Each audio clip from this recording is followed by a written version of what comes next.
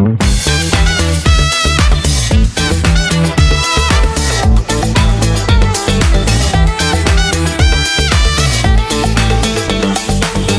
everyone, we are back again with yet another episode of the Marketing Share podcast. I am your host, Alec Chung, and with me as always is my good partner in crime, Barb Van Summeren. And today's guest is Matt Hines with the Hines Marketing. And we asked Matt to come join us today because Barb and I recently became part of a marketing community on Slack that Matt is and his company are the hosts of.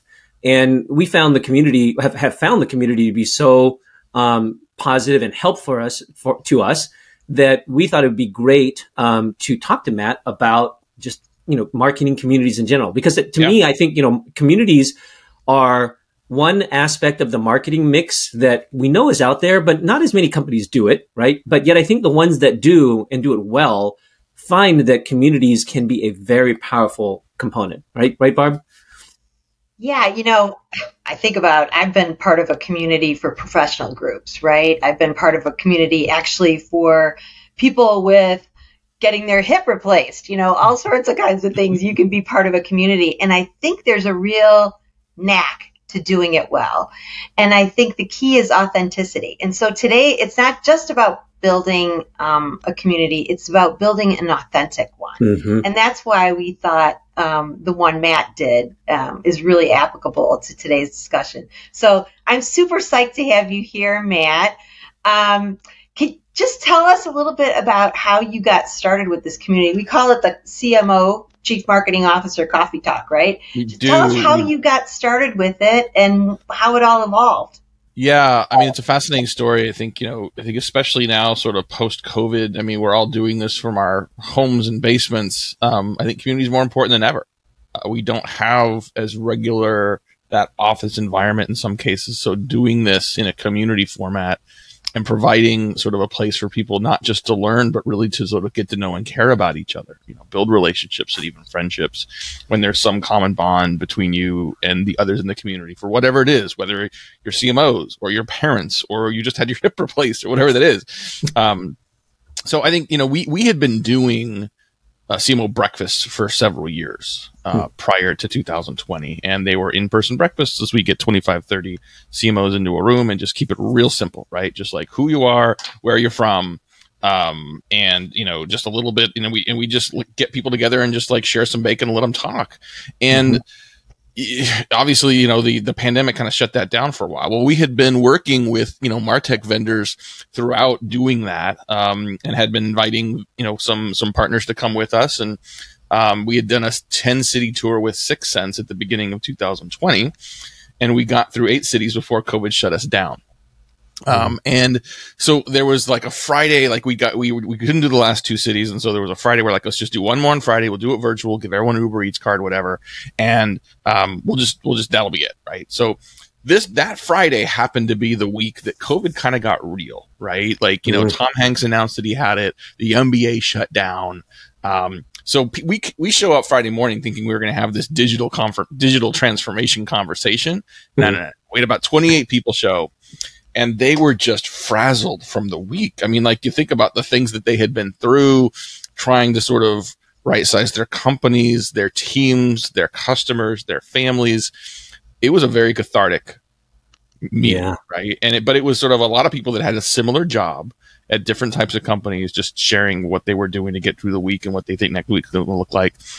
And then at the end of it, someone said, well, next week's going to be, a bit of a, what show as well. Can we just do it again? Sure, we'll just do it again. So that's how it started. It started with 28 people. Got about 2,400 now that are part of it. Just CMOs and heads of marketing. 3+ years later, still going strong. So that number just about, floored me right now. So you started with 28 and you have how many? I know there's a couple of calls. How many is that? Yeah, there's 2,400 members of the community. And look, I mean, not all of them come every week. So we do Friday morning sort of Zoom meetups. We do one 8 a.m. Eastern, another 11 a.m. Eastern to sort of capture up all the coasts. Mm-hmm. We get a little over 300 CMOs that'll come on average to, the combined events. But then the majority of the engagement, as you mentioned, is in Slack. I mean, the Slack channel just lights up on a regular basis with all kinds of different discussions. Everything from, your first 6 months in a new CMO job to sort of needs and leads. Who's got a template for this? A lot of people tell us their favorite channel is in fact the rants channel, where you can go and just complain about stuff. And we do, like, it's funny. We call, the community, we call it CMO Coffee Talk. We kind of familiarly refer to it as First Sip Club in the morning. And then about once a month, we will have a midweek session called Last Sip Club, which we call Liquor and Complaining. And so that literally is just sort of like a CMO happy hour on Zoom to just talk about whatever we want to talk about. And in here, I mean, you were talking about like what makes a community successful. A lot of communities that we see are really glorified mailing lists. They're glorified channels for a company just to talk to customers. A good community is community driven. It's driven by the people in the community, and it evolves to something where people care about each other. They care about and support each other in ways that go, and I've got some great stories to share around that, but they go, that it's more than just the job. It's about the people in the job. And that's a steady best practice for all the communities I've seen successfully, is the people care about each other, and it's about more than just the work you're doing. Yeah. So true. I'm curious, have you ever done a community before, or was this your first time, and did you just sort of learn as you were going? Well, I mean, I've done communities before, but nothing at this scale. I've been able to participate in and help drive communities that others started. We had a great one I worked at a company. We were in residential real estate. We had realtors from around the country that were in a community that was very successful. I learned a ton from being part of Topliners, which was the Eloco community.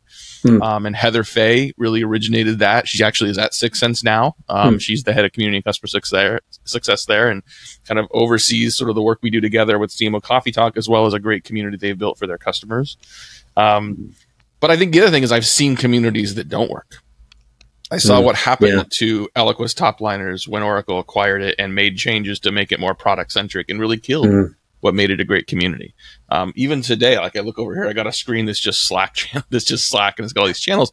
And yeah, I mean, some communities really are sort of highly engaging. Others just would die if it weren't for the company continuing to post things. And that's great if you've got that as a channel, but that's a marketing channel, not a community. Yeah, I think it's a fine line, to your point, right? And I've participated in several where the value to the member was kind of soft and the pitch was kind of prominent. Yeah. So how do you keep that balance right in the one I'm in with you? I mean, how do you do that well? Because, everybody has a desire to grow their ambition. They have ambition, right? So how do you temper that? Well, we got a pretty strict no pitch policy. And we say, you cannot solicit other people in the community. And that goes for me too.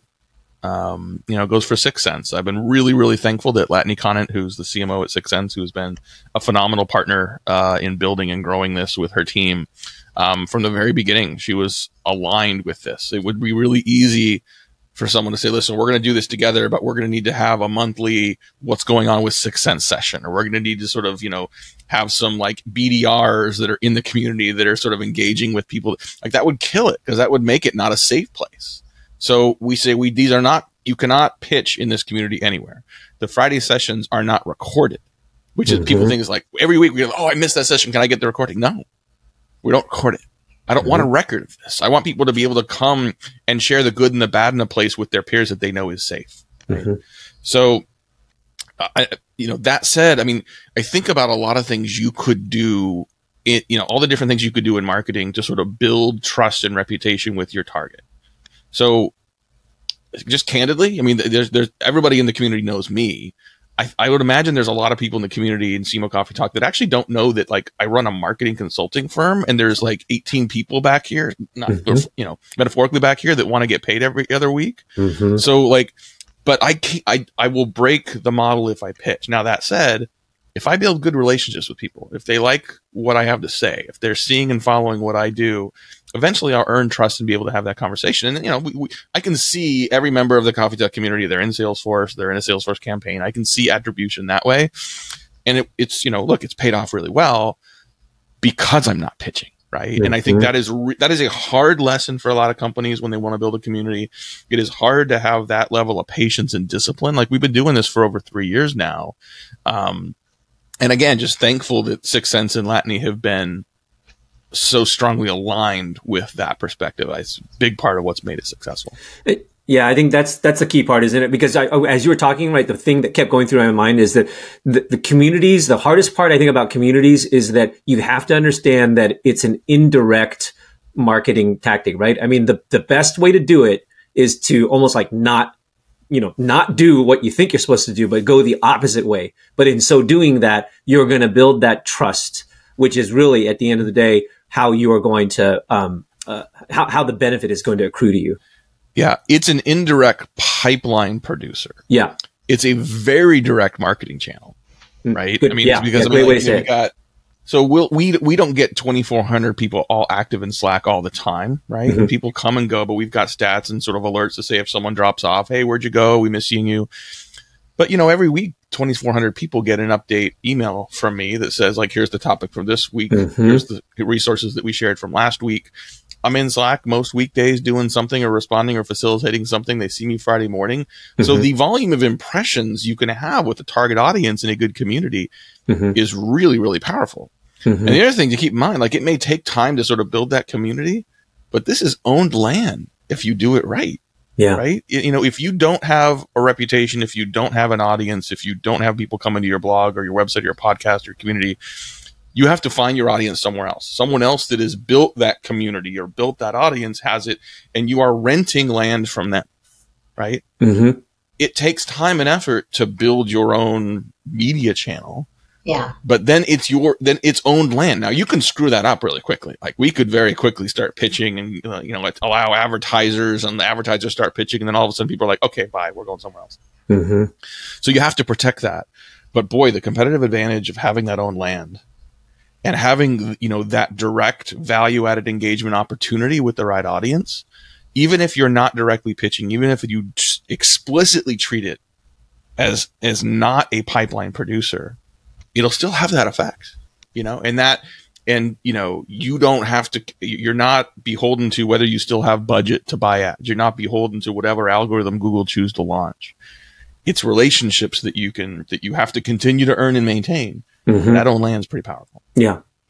I think, Matt, when I first experienced, the Slack channel and the Coffee Talk, I also found, it was really valuable, the conversations, right? And because you don't record the conversations, people are really coming with real challenges they're having in daily life, right? In their jobs on a daily basis. And then what you do is, if there's some energy, I've seen this, in real time, there's some energy around a topic. Somebody said, hey, I really solved that. I think I've got a solve for this particular area. I think in this case, it was about how to demonstrate marketing's value to the board, right? Yeah. And she had spoken about that. And then you could see everybody's head go, wow, that would be an interesting topic. And then from there, it became another topic in another couple of weeks that we actually covered in depth. Yeah. Is that typical? Is that how a lot of, new material comes up? Oh, yeah. No, we never run out of stuff to talk about. And I think, it used to be like back in early 2020, when things were changing so quickly, like, we literally, with a group of 28 and then 30 and then on, we would do like a Monday morning survey saying, like, here's a handful of topics we think would be interesting. Which one do you want to cover this Friday? And eventually we got to the point where we would do those surveys once a month and then once a quarter. And we still pull directly out of threads. Like, we'll look at what's being discussed in Slack and say, which of these seem particularly prescient that can be a group conversation on Friday. And we actually don't publish the upcoming schedule out too far out, because it's always changing, right? We're always like, we literally had the other day, or, earlier this year, we had the Silicon Valley Bank fiasco, right? And that kind of happened in real time, and it ended up being sort of a short impromptu conversation that Friday. But we said the following Friday, given like after the weekend, they had been like, it seemed like people's money was safe, but we're like, what the hell just happened? Like, and how do you avoid this next time? And what do marketers need to know about this level of finance? So we said, screw it. This coming Friday, we had some other topic, but we threw it out and said, we're just going to say, like, what does this mean for you? We did one recently where we pivoted and just talked about declining win rates, right? And the fact that most people's funnel metrics are significantly looser now. And what do you do to address that? So it's really a very community-driven editorial calendar. And the beauty of having both the Friday sessions as well as the Slack is that, like, we had you have a conversation in an hour, you don't quite get to everything. There are questions we don't get to. I'll be right over here. Right. And not only it's not only the fact that it's not recorded, but also you have to be a CMO or a head of marketing to be part of it. Now, if you're a fractional CMO, we got like hundreds of fractional and advisory CMOs that are in the group now. But we want to have that narrow audience. We want to have a group of people that literally have the same job. Now, some people, bigger companies, smaller companies, publicly held, family run, whatever. But you have to run marketing to be in. And I think that also helps with the quality and level of discourse that we want to help facilitate to really look. I mean, like, I'm sure everybody has a long list of potential Slack channels and communities they can be part of. Why do you stay with this one? Why do you sustain with this one? Why do you keep coming back? And so, the quality of the participants and the quality of the content has to stay high. Like, we've been doing it for 3 years now. I get nervous every Friday morning before we do them. Like, I want everyone to be amazing. The topic, conversation, some of that's all the setup and who you bring in the topic. Some of that is facilitation, make sure you get good. But like, I want every one of them to be awesome. And I think that's part of our kind of day one mentality, so to speak, with the community. That I think you got to have that to sort of keep your edge. Yeah. The nervousness never goes away, right? That's what you're saying?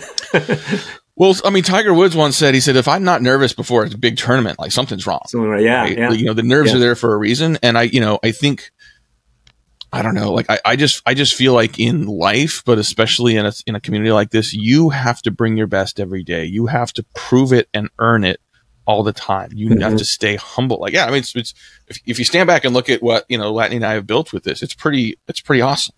Yeah. But I don't spend a lot of time, like, I mean, that's not something you bask in, right? Like, you put your hard hat on, you go to work, you provide value for people, you stay true to what you're good at. And that's what I think sustains it. Yeah. One point that you made that I think is really good and may go unnoticed, but so I'm glad you said it. Having that really narrow definition of who is in the community, I think that seems like it's also a key, right? Because if you start because it's the commonality, right? All of us have some common thread that we may come from different backgrounds, different companies, different industries, but we still have a common thread. And that common thread helps tie at least every aspect together. So I think that's also a really big thing. I'm glad you said that. Yeah, it is. And I have to credit Latany for that, because, the CMO breakfast that we were doing, we'd let directors in every once in a while if they were at the right company. And so we now say, listen, you have to be a head of marketing. Now, if you don't have the CMO title, maybe your title is head of marketing. Maybe maybe you're actually a VP. Yeah. But if you are the senior most marketing person at your company, you're in. Right? And it's really hard to turn some people away, right? Again, so talk about like being a not pipeline producer. Like, there are senior directors at companies I'd like to do business with, is from a consulting standpoint, that I can't let in. Right. Now, I've got some friends running other communities that are definitely more sort of up and coming marketer communities. So I'll send them their way and sort of make sure they're being taken care of. Yeah. But I think you have to be really clear about who you are and who you're not, and find and maintain and defend your space in the landscape. Well, it's about brand building, right? And you're building a brand in this community, and you're true to it, right? So you don't pitch, which I think is important. The other piece you mentioned was you started with the right intention, right? The intention you started was to help people. It was the sounding board. You're trying to work through challenges during a pandemic, right? Yeah. So I think you started in the right space, and that's really important. Hey, inevitably, these marketing CMOs, right? They're CMOs. What's our average tenure now? 4 years in a company. Yeah. Inevitably, they are going to be moving on at some point. Yeah. So if you have someone in transition, because I've heard, some folks in transition, how does this kind of a relationship and networking benefit those folks as well? Oh, man. I mean, so again, like, one of the things I'm really proud of with this community is that we're about the people, not just the job. The very first in late 2021, we did our first in-person meetup. We did sort of a CMO retreat, and we had about 135 people come to. I think we did the first one in Austin, And when we thought about like, okay, what content do we want to have? What kind of content? What style of content? We had 4 areas of focus. And it was my impact, my career, my life, my legacy. Mm.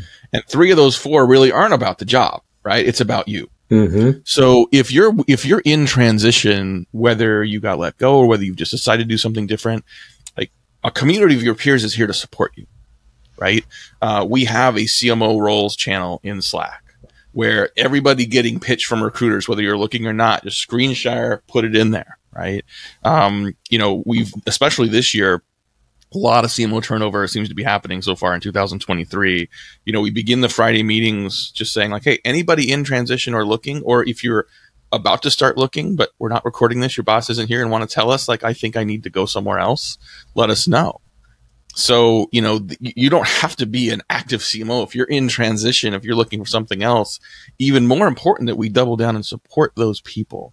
And then we have in Slack, we have a first 6 months channel that is specifically for people that are new to their job, right? New to that new CMO job. They may have been CMO before, but they're in a new company, and it's full of, first 90-day templates. It's full of board deck presentations. It's full of, questions to go ask, your board and your customers as you sort of do your fact finding. And so again, like, being able to support that. And then also, to that point about being beyond just the job, mm-hmm. We had a session once about, how to get on more board roles for yourself as a CMO. What happens after the CMO role? What's next in your career? We did in the retreat we did last year, we had a, living legacy session where we said, like, what do you want? Like, your legacy isn't what exists when you die. Your legacy is what you build now. And we talked about the idea that, like, if you're a CMO, you've been successful in your life and career. And so how do you treat success as a starting point and a platform to do what matters? And what matters is what you are passionate about, right? So we sort of had that time to sort of think about that broadly. It's not about MQLs. It's not about board presentations. It's about what's really important in life. So anyway, I'll get off my soapbox, but I think it's important that we make sure this is a community about the people and know that those people sometimes have challenging jobs. Sometimes they're between jobs. And that's what we're here to support. I love that.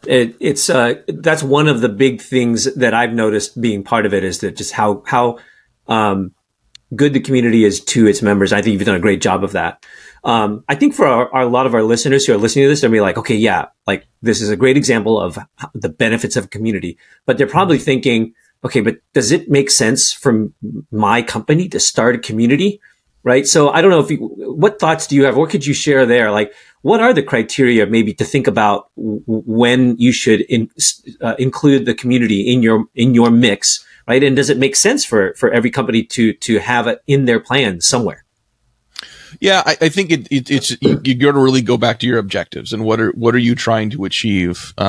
Literally yesterday there was a thread in the CMO Slack app for someone says, like, we're thinking about starting a community. Who should run it? Marketing, CS, product? Like, where should it be? Yeah. And the answer from a lot of people is it depends on what your objective is. Like, if you're trying to create a customer community, what's your objective? It might be to create people that care about each other, but it also might be you're trying to subsidize the cost of help desk tickets, right? You're trying to get more people to learn in a community with an attached wiki or from each other. So there is an escalation. So your customer success operational costs are lower, right? Okay, that's fine. And so then it's not just a community about people talking about whatever. It is a product component. And quite frankly, we saw that in the Eloqua Topliners as well, right? Where, Eloqua had a community of customers that were helping each other with the product. And then it evolved to people caring about each other. And so that became sort of a good sort of mixed best practice. Or you can make it not about your product at all, right? A friend of mine here in Seattle started a company that's all about sort of higher end camping gear. And he is specifically focused on sort of this emerging category of car camping, right? So his company is called Hest, and he now runs an annual event called the Hestival, right? Which are car campers that get together for a weekend and just chill with each other, right? Okay. And so in that case, like, obviously there's that shared experience, but it's not about the products, right? And so, who is the audience you're engaging? Like, if you're B2B marketing, do you want to create something for the CMOs? Do you want to create something for the operational leaders? What is it? And then what are your objectives out of it? And then how do you stay true to that?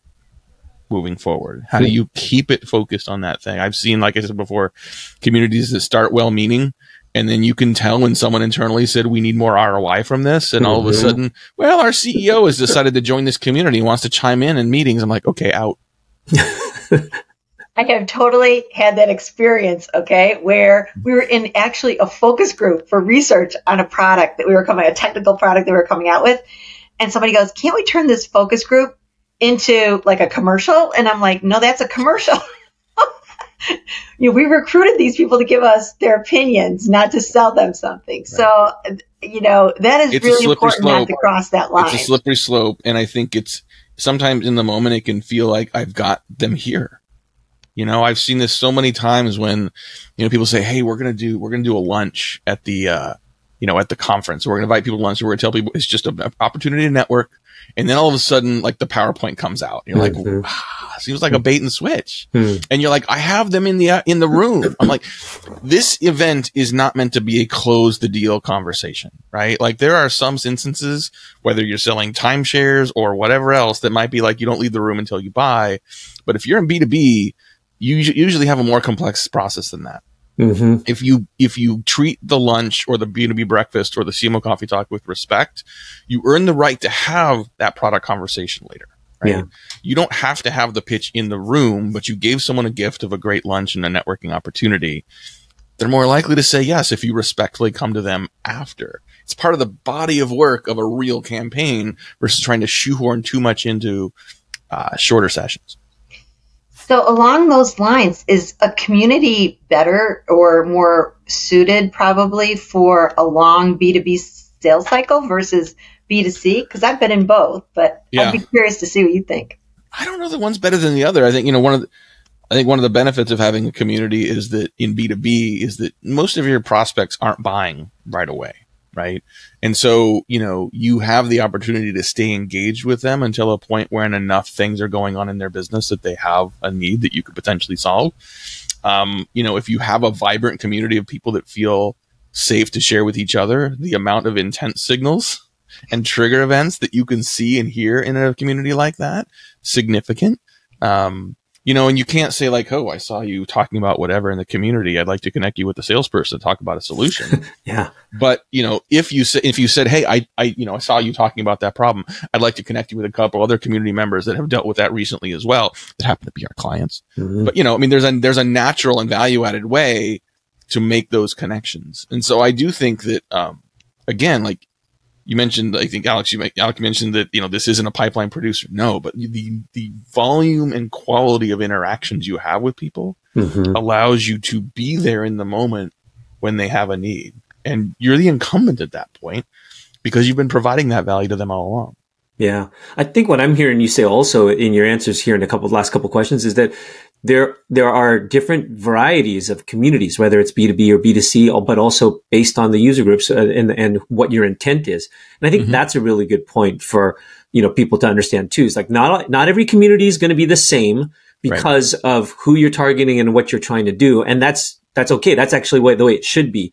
They're going to feel a little different, but the success behind them still can be common, even though they might feel different. Yeah, I think so. I'm hearing too, wherever there's a shared experience, right? Like, I had a product that was a 7-year cycle, a B2C 7-year cycle, right? Hearing, right, is very emotionally charged. So if you're in a situation where you want to share your experience because it was embarrassing or you don't know how to work something, all those things, the sharing is so important, and that can add to the value of the community, right? I want to tell one of my favorite stories from this community, and it has nothing to do with being a CMO. I had someone, and this is again sort of that shared experience and that shared place in life, where if you're a CMO, you're probably not right out of school. We have a lot of people with kids, a lot of people with families, like lots of different competing priorities. We had a subgroup of enterprise CMOs do a Zoom last night, and had a couple people in their car doing kids pick up based on the time we did it and where their time zone was. So we had someone reach out to me, it's about a little over a year ago. And they said, I'd love to get some feedback from this community, but I don't want people to hear that it came from me. Can you post something on my behalf? My daughter is struggling with anorexia, and it is becoming a full-time job for me to support her. and find out where to get her help and get her to appointments. And I'm struggling with how to do that while also maintaining, focus and results on the job. I can't be the only person that is going through this. Can you see if there's someone else in the community that would be willing to talk to me? So I posted something like that in the sort of like needs and leads. And I had 17 people respond. 15 of which were parents that had either been through it or were going through it. 2 of which said, I was that child. And I'd love to be able to share with you my perspective from there that may be able to help you as well. That blew me away. Yeah. And is one of my favorite examples of a community that just comes together for each other. And that is to me, that is a very special, sacred thing that is worth protecting at all costs. Because where else can you do that? Yeah. There aren't very many other places where you can sort of be that vulnerable, but also get that kind of response and love back. That's powerful. Yeah. The testament to the power of community. I mean, it's great. Yes. Okay. So let's say you've decided, hey, we want to try this. We want to do a community. You mentioned earlier on, in this conversation that you've got 15 people behind you, working on this. I'm assuming it wasn't 15 people when you first started. What kind of resources did you put against this when you were first starting out? And then how did that grow over time? Yeah, it's a good question. So, I mean, the people behind me are sort of like Heinz Marketing does sort of B2B, sort of project consulting that isn't really tied to the Coffee Talk community. Right. And so it's, that's existed for 15 years and then we continue to grow that. The community itself, there's a full-time community manager with 6 Sense. That really sort of serves as the backbone operationally to make this work. We've got a pretty, as you would imagine, kind of a special setup with Zoom. We had to do some custom trickery to get the recurring thing to work and get the calendar invites to work. Yeah. 6 Sense is invested in, so that they paid for converting the Slack group into Pro so that all the archives would be available, which is huge. Okay. And, it's a fair amount of time, to put into it. I think, we've gotten into a really good rhythm over the last couple of years of what it takes to do sort of just our weekly cadences, coming up with topics, prepping speakers, facilitating Friday. We don't record, but we do save the chat transcripts and we publish an anonymized set of chat highlights of the group back on Mondays. We don't have like a published editorial calendar per se, but I think there are topics that come up that we try to encourage conversations around that we know CMOs are struggling with on a seasonal basis or on a timely basis. I think, if you're thinking about resources, I would think about a couple things. One, you want to devote someone to being the backbone, operational side of the community, and you need at least 1 or 2 people that can be the front of the house, right? To be the moderators. And ideally, if you can find someone that has some credibility in the space, it doesn't have to be one of your employees. You can bring someone in from the outside that can partner with you on that. But subject matter expert and then conversation facilitator is important. And then having someone that can sort of make the back end work really successfully. I mean, look, this is not something you can just do in your spare time, right? This isn't something you can just sort of say, I'm going to create a community and people are just going to show up and talk. Like now you talk to people like Heather Fay who have done this numerous times. They say you have to be very intentional up front and devote a lot of time and effort to sparking the conversations and the threads and the discussions to create not only this body of content and threads and value for other people to see, but an early adopter group of community members who are going to be your seed group, who are going to be your proactive participants, that are going to be the peer-to-peer stalwarts, at least from the beginning, if not ongoing. Like I think there's a handful of people I could mention that, for the last 3 years have been super active in the community, but evangelists in terms of certain threads who have been evangelists to other CMOs. They're like, you got to go join this group, right? And sort of some of that, if you get lightning in a bottle, happens naturally, but I think also just being intentional about seeding that to make it successful is huge. Okay, I'm going to ask you the last kind of question on it. I know that your intention was the right way. You put it out there in the right way. It's authentic, but inevitably you're going to get probably some professional business, through this community. Has that been the case for both you and 6 Sense out of, as a result of these I mean, the benefit of having the roster of members in Salesforce, and to be able to sort of see the attribution of like, okay, this, then that, that's been really helpful. Just there are times when, like, in the community, someone will say, I'm looking for someone that can help us with our account-based strategy, think about our approach to it organically and help us build some playbooks. And I'm like, that's it. We do that all day long for our clients, but I'm not going to go in and pitch, right? And sometimes before I even ask, there'll be a couple other people in the community saying like, oh, Matt's team does that, right? And so, by treating it with respect, by not pitching, by making it a safe place, the halo effect for Heinz Marketing and 6th Sense is there for sure. And I'm constantly trying to find the value or find the balance between sort of being upfront about who we are and sort of being, providing awareness around that, but also not pitching. And I'm going to err on the side of caution all day long, because that is what is going to keep the community healthy. That's what is going to keep it growing. And we'll continue to benefit from that. And it's not, to your point, Alec, it's not this is not like, what can I get out of it this month or this quarter? This is a long game. I hope we can facilitate this community for a long time and continue to be an asset for CMOs, but as well as for Heinz and 6th Sense. How about any unexpected things that came out of this that you didn't realize where you were going to get? Anything like that? Friendships, honestly.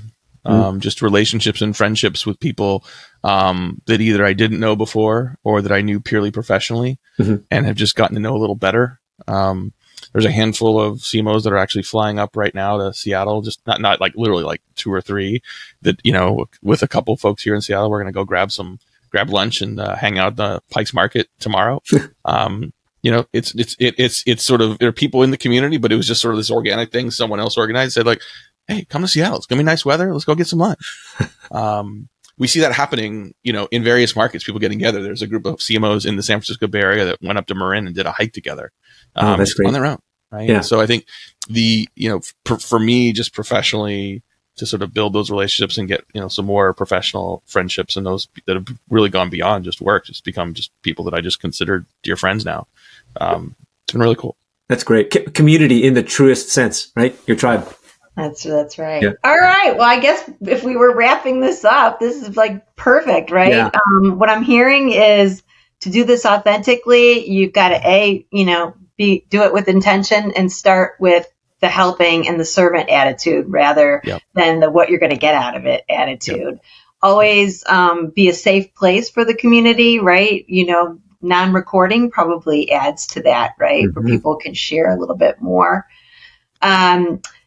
If you do that right and you do that authentically, the business eventually does come, of course. It's inevitable. And really, you're about making friends, right?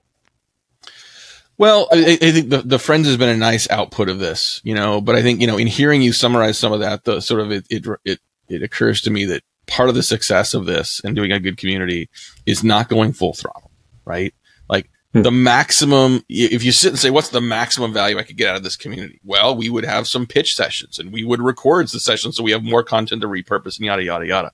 You have to pull back from doing that in some cases to give the community oxygen and environment to thrive.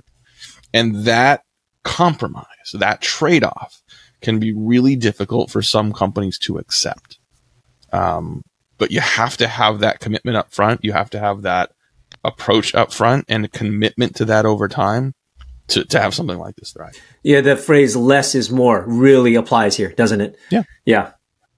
Well, and that allows you to gain the trust, build a friendship, help each other, right? I mean, that's where it really is germinating from. Yeah. So that's why. Well, that's, what is life if not, sort of just supporting other people? And remember Eric Schmidt, who is, chairman and CEO of Google for a long time. Like he was on stage at Dreamforce he said, life is short. Work with people you enjoy, right? I want to spend more time with people I enjoy. I want to spend more time with people that I can provide value to, but like we can just sort of enjoy each other's company and sort of try to get something valuable done. And this has been such a great way to do that. Well, we've enjoyed spending the time with you. Thank you for joining the Marketing Share podcast. I think your insights are going to be very helpful for a bunch of folks. Awesome. Thank you so much for having me. Thanks.